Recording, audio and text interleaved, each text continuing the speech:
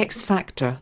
Nicole Scherzinger debuts chic new bob as she dazzles in red sequin dress while Sharon Osbourne flashes her cleavage in low-cut gown during quarterfinal. The X Factor returned for its fourth week of live shows on Saturday ahead of a shock quadruple elimination this weekend. Nicole Scherzinger, 39, dazzled in a red sequin dress which clung to her enviable toned figure as he sat at the judging table.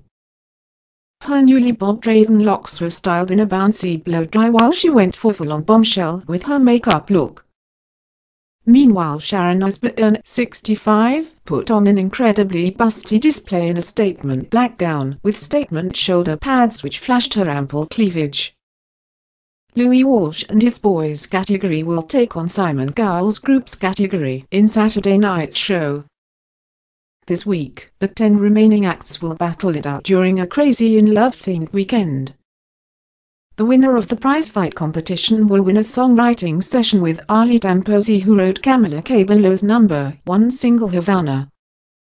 Last week, contestant Kevin Davey White won the viewer vote with a rendition of George Michael's Fast Love, PT1, in a night that paid tribute to the late singer.